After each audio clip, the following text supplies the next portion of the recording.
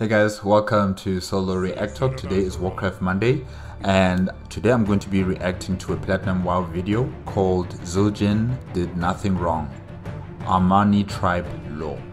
I've just watched Rise and Embarrassing Fall of Trolls in Warcraft by PlatinumWoW. If you want to check that out and other Warcraft Monday videos, remember the playlist card will be at the top. Just click on it and be able to access them. Okay, let's start. 3, 2, 1, go. In my last video, I said that the next video would be about every troll tribe and their unfortunate fate, but when doing research, I came to the conclusion that the Amani and their leader Zul'jin needed their own video. Amani history is filled with brutal wars, crushing defeats, and valiant attempts at defending their own lands. All throughout Amani history, they've tried to preserve their home from knife-eared, prissy little elves and their allies. Zul'jin himself embodies the trolls' fanatical vengeance for the elves, a vengeance that was completely justifiable. The forests of Lordaeron are Amani lands. Other races are just living in it.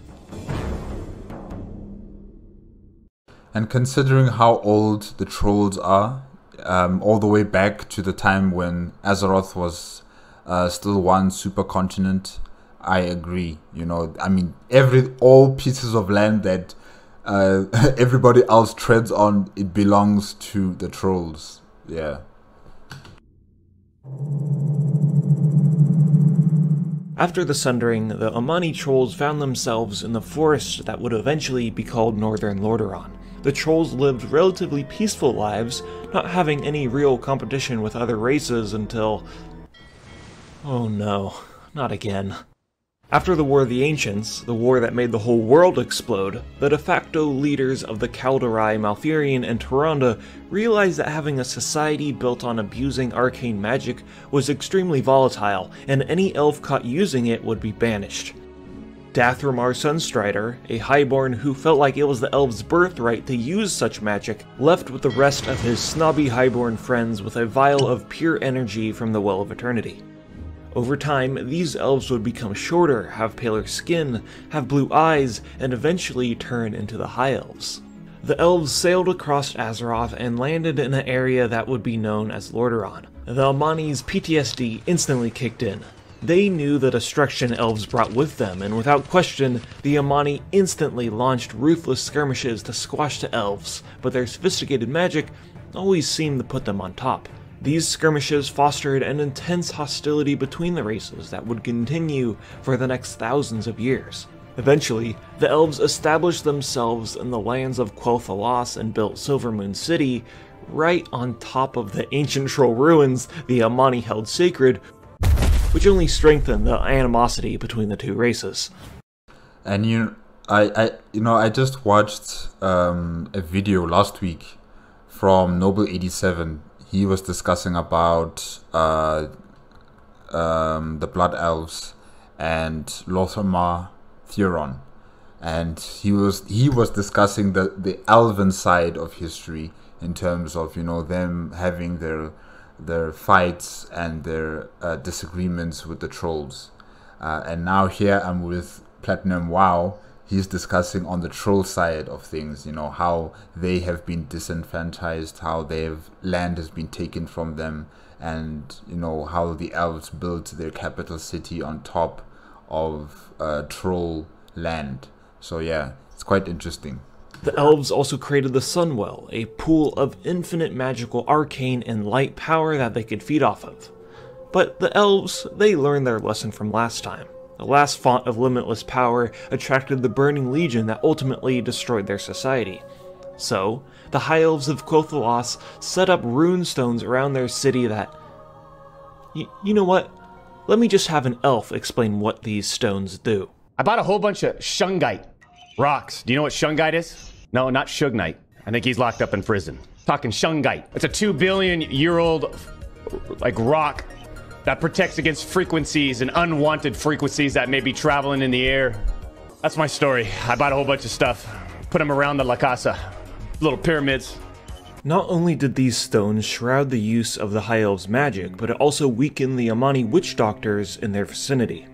The superstitious trolls were frightened by these unusually powerful stones and remained in the forests of Lordaeron, preferring to attack the High Elven convoys rather than launch a full-scale war. The Amani continued to remain a thorn in the elves' side for the next thousands of years, never letting them forget who claimed these lands in the first place. The tenacity of the Amani caught the attention of one of their old allies. The Zandalari saw potential in the forest trolls. Their bloodlust and willingness to wage war against the enemies of the trolls would be exactly what they need if they ever wanted to become the once great empire they used to be. Although the Amani had persistence, they lacked significant leadership and magical empowerment. A savage troll by the name of Jintha was named the warlord of the Amani, and almost instantly warbands were pushed forward towards the kingdom of Quothalas and empowered by the Loa gods they worshipped. The High Elves quickly realized that they were in big trouble and needed to find their own aid in return. At this point, Anasterian Sunstrider, son of Dathermar Sunstrider, was the leader of Quothalas and traveled down to the human kingdom of Earthor. It was obvious that once the trolls were done sieging the elves, they'd bring their rampage to the humans. So in exchange for the humans' aid, Sunstrider promised to train exactly 100 humans in the ways of magic. King Thoradin agreed, and at first the humans were quite clumsy learning this new power, but... Oh my god, my kitty, no! It was clear they had a natural affinity for it. The mages remained in the human capital of Strom, while 2,000 soldiers pushed into the Amani lands to coax them into their trap. Little did Jintha know, he was playing right into it. The berserking trolls turned on a dime and pushed the humans all the way back to the Alterac Mountains, while the elves of Quothalas followed closely behind and nipped at their heels. The humans stopped their retreat at the base of the Alterac Mountains, fortifying in preparation to launch their secret weapon. The Amani thought victory was in their grasp, but little did they know, they were already dead.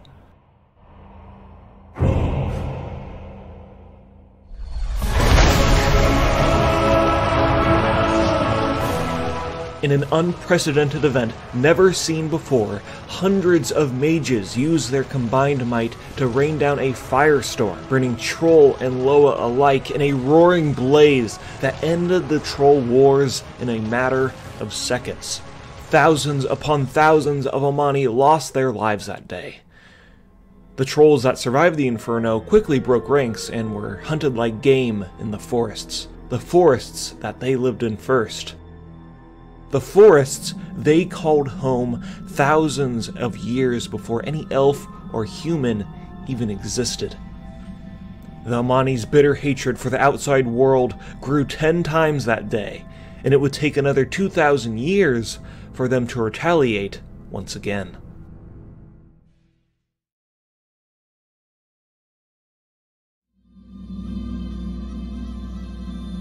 Over the next thousands of years, the elves' influence continued to expand. The Amani continued playing the role of the boogeyman in the forests, but a new leader that rose to power reinvigorated the tenacity of the tribe once again.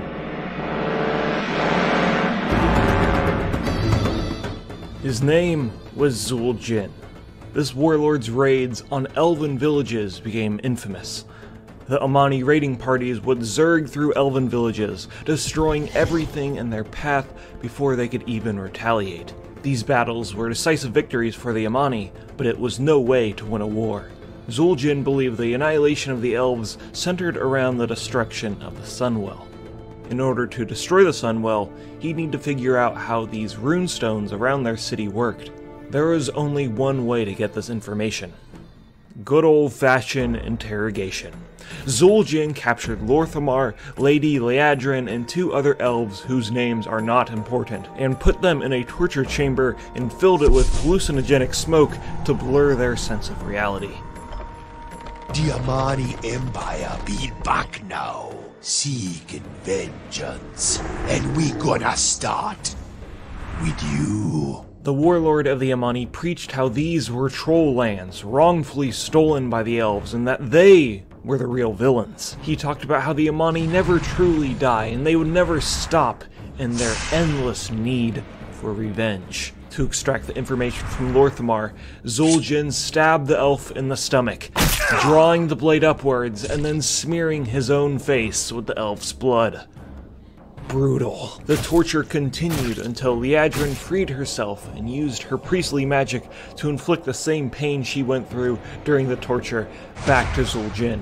Oof, owie, my bones, man! And then they teleported away. Although Zul'jin relished in the pain he brought on the elves, he did not get the information he needed. But thankfully, sometime later, he'd find a surprising new ally.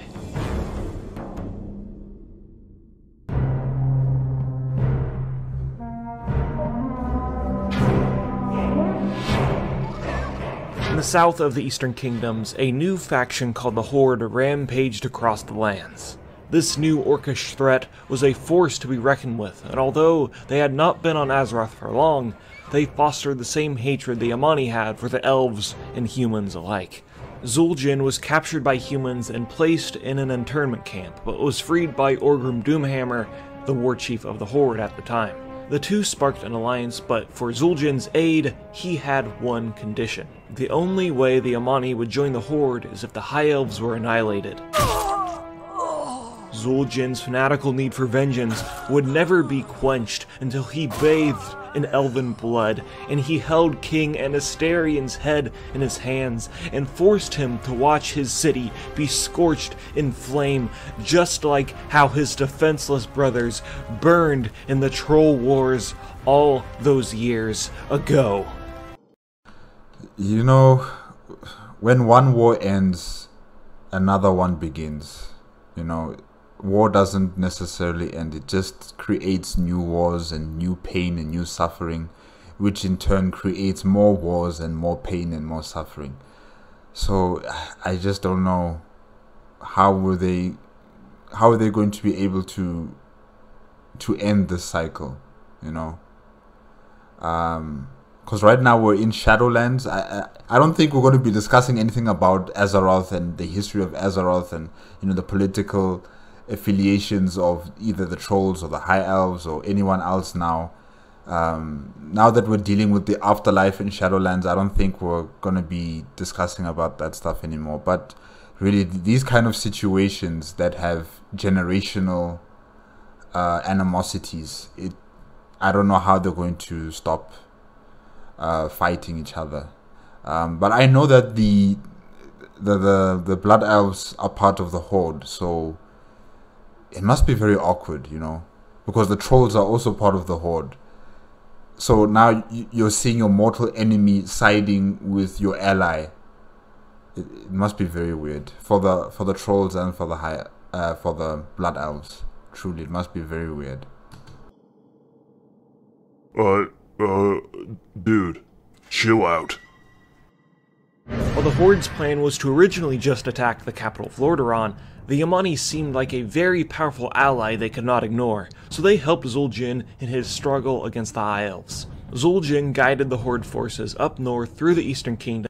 My boy Gul'dan! Rallied his Amani warbands and quickly started their conquest on Quel'Thalas. Gul'dan and his warlocks studied the magic behind the runestones that protected the city and severely weakened their power, which greatly helped the Horde in the battle. You guys make me sick! Make me sick! It's pathetic game design, thinking, and balance. Huh? The High Elves in turn called upon the aid of the Alliance, and the war raged on at the gates of Quel'Thalas, until the cunning elves harnessed the power of the Sunwell to unleash a spell not seen since the Great Sundering, and that is the Plot Armor Barrier. The Plot Armor Barrier created an impenetrable shield that stopped the Horde from advancing at all. It was at this point Gul'dan kind of just disappeared to go on his own quest for selfish power, and Orgrim decided that they were wasting their time. At the end of the day, the Orcs' main mission was to destroy the capital, Lordaeron. This was just a side mission. And despite Zul'jin's protests, the Orcs left and did just that, and the Amani were left to their own devices once again. This was the closest the Amani ever got to victory, so they continued to fight on despite lacking in numbers. That sounds like a very poor choice of a decision to make, because, you know, if they had joined the orcs in attacking Lordaeron and they defeated the humans, the most important kingdom in the Eastern Kingdoms, if they had defeated Lordaeron and crushed them, the High Elves of Quel'Thalas would not have any more allies to call upon. The alliance would be shattered, you know, and then they would just have to figure out a way to break through this plot armor barrier that protects Quel'Thalas, and then they can attack the High Elves. So, you know, if you're in an alliance with someone, don't try and be in an alliance simply and ultimately for convenience sake. You know, also help out your partners when they are dealing with their own objectives. They tried it with your side, the trolls. They tried it with your side, you know, defeating the High Elves. It didn't work out properly. So now retreat and join up with the orcs to defeat Lordaeron. Once that's complete, then you'll have enough time to go back up north and attack Quel'Thalas. They should have done that. But, you know, revenge clouded Zul'jin's judgment and clouded almost all the trolls' judgments, you know, and they just wanted this so bad. But their bloodlust clearly blurred their judgment, and the elves used this to their advantage to try and destroy the trolls once and for all. History seemed to repeat itself as the elves haphazardly burned the forests, rounding up as many trolls as they could and killed them in the hundreds. Zul'jin himself was cornered at Lake Daromir, where he was captured and chained to a stone, where he endured an endless torrent of pain. To the elves, Zul'jin was a monster, a beast that lurked in the woods that massacred their friends and family. But Zul'jin was no monster.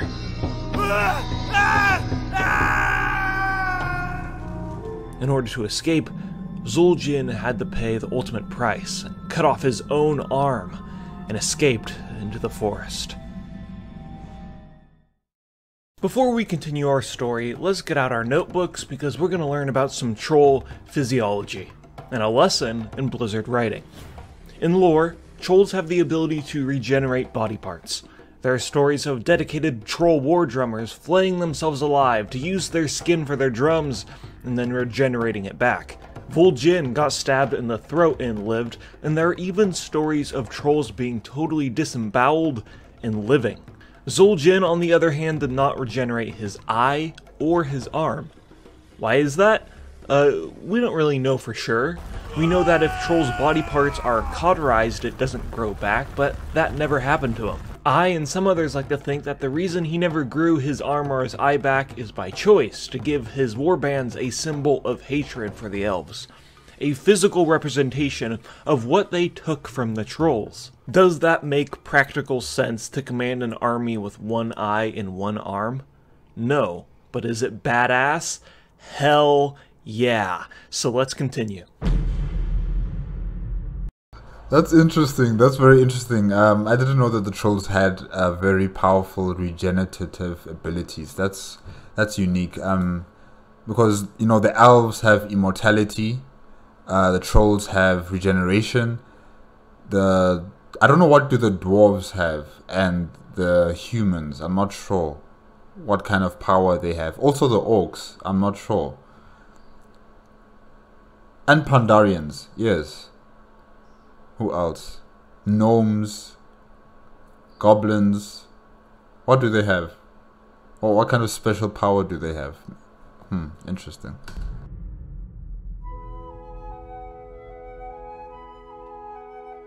One fateful morning, Zul'jin woke up to see one of the most beautiful sights imaginable.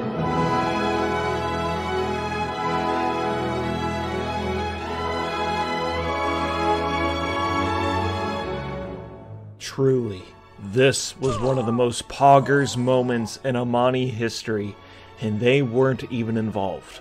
Apparently, one of the High Elves' own people betrayed them, disabled the plot armor barrier, and Arthas and his Scourge armies sieged the Elves to use the Sunwell to resurrect Kel'Thuzad.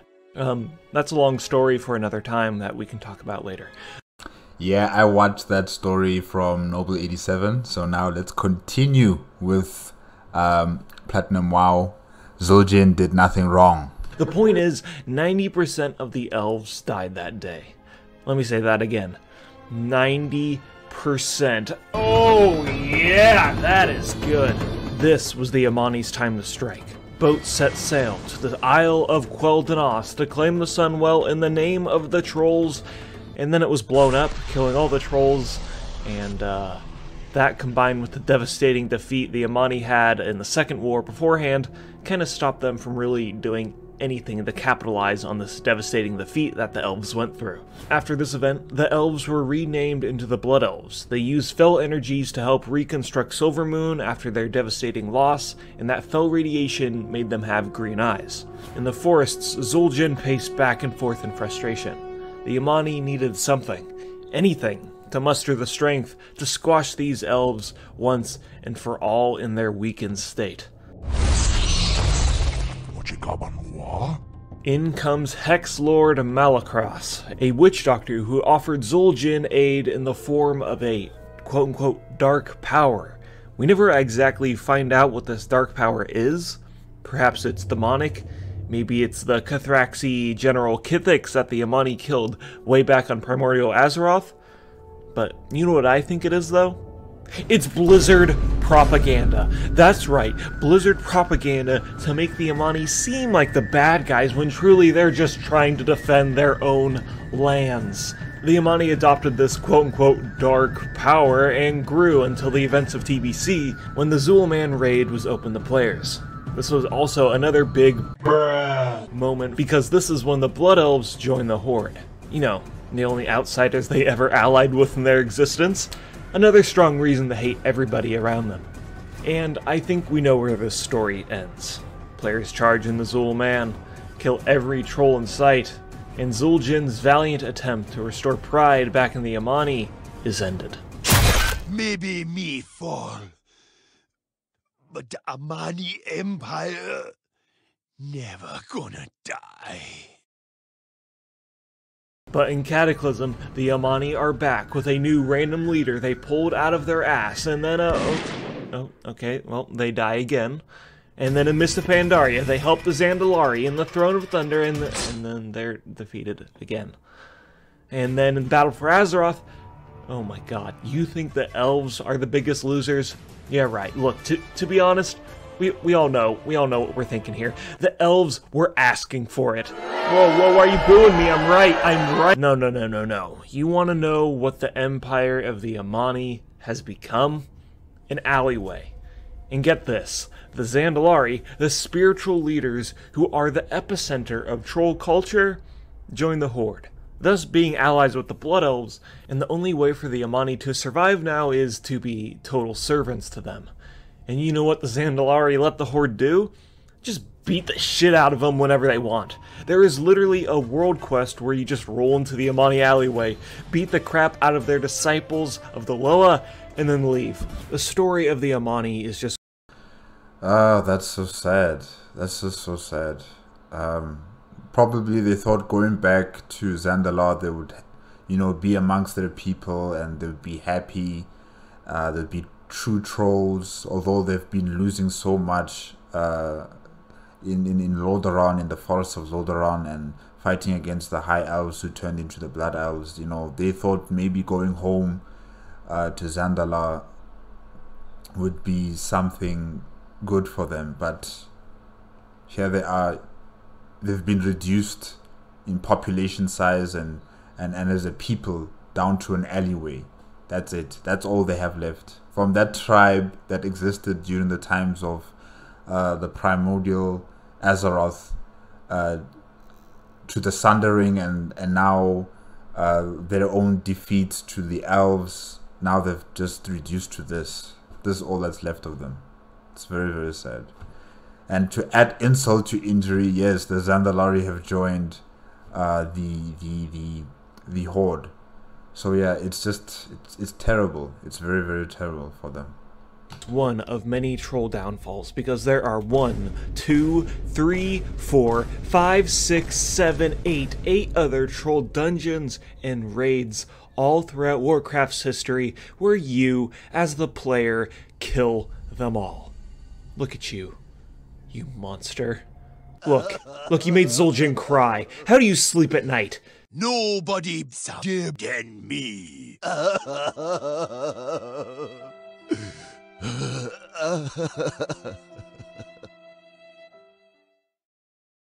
Hey, I don't do this often, but follow me on Twitter. You can get exclusive content like this.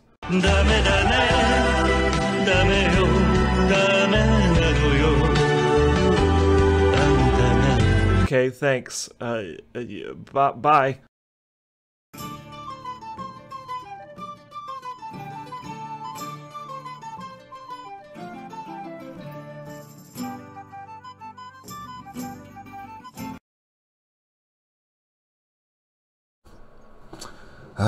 Poor guy. Yeah, no, Zul'jin did nothing wrong, guys. He did nothing wrong.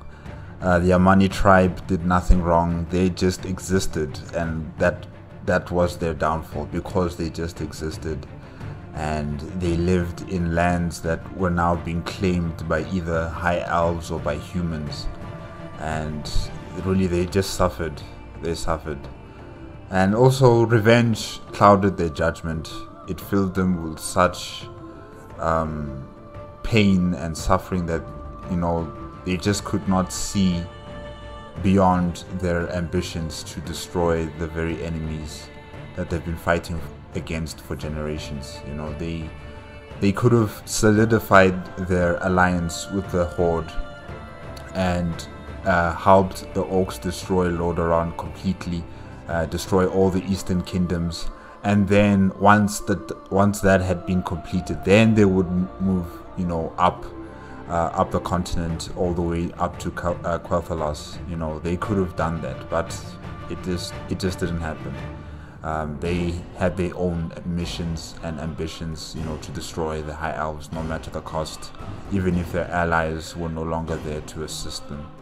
So yeah, it's quite sad, really, what happened to the trolls as a whole during the times of the primordial Azeroth, and after the sundering, how the elves, not the elves, but the trolls were separated across Azeroth, and, you know, the Amani tribe really, I think they had the worst of it. They really had the worst of it compared to the other tribes that existed across Azeroth. They really had it bad since day one, I would say. You know, especially with the high elves. You know, their tactics. You know, destroying forests just to corner their enemy in one spot so that they could just kill them all. I mean, wow, it's just terrible. Really, it's just terrible. And then also their own downfall, led by the undead, by the Scourge and by King Arthur's. You know, you would expect these people to learn from this kind of pain and suffering. You know, both sides, either whether you're a troll or you're high elf or you're blood elf. I mean, you know, you would expect these guys to learn from those painful events. That, you know, war is not the answer to anything. War is not going to help you here. You know, we need to find a compromise. We need to find a settlement. But none of that happened. They just continued on with their skirmishes and their fights, and really, it's bad what happened with the Amani tribe. And now they're under the thumb of the Zandalari, and the Zandalari have also joined forces with the Horde. You know, it must be very weird and very painful to be seeing your own people, you know, trolls, now working with your worst enemies, those that killed so many of your people and destroyed your civilization. So yeah, it's quite sad, really. And like the title says, Zul'jin did nothing wrong. He did nothing wrong. He really just didn't do anything wrong. He just wanted what was theirs from the very beginning. It was theirs so long ago. all of it, it belonged to them. But like I said before, empires rise and empires fall. And those that fall, you know, it takes time for people to adjust to that new reality that they are no longer on top. So yeah. Okay guys, that's it for today. If you want to check out Rise and Embarrassing Fall of Trolls in Warcraft made by PlatinumWoW, remember the card will be somewhere at the top here. You'll see it. And if you want to watch other Warcraft Monday videos, remember it will be on that same playlist. Yeah, the playlist will be here somewhere at the bottom. Yeah. If you like the video, please give me a like, comment and subscribe to my channel. Click on the notification bell if you want to be up to date with my latest videos, and I will see you next time with another installment on Warcraft Monday. Okay, bye bye.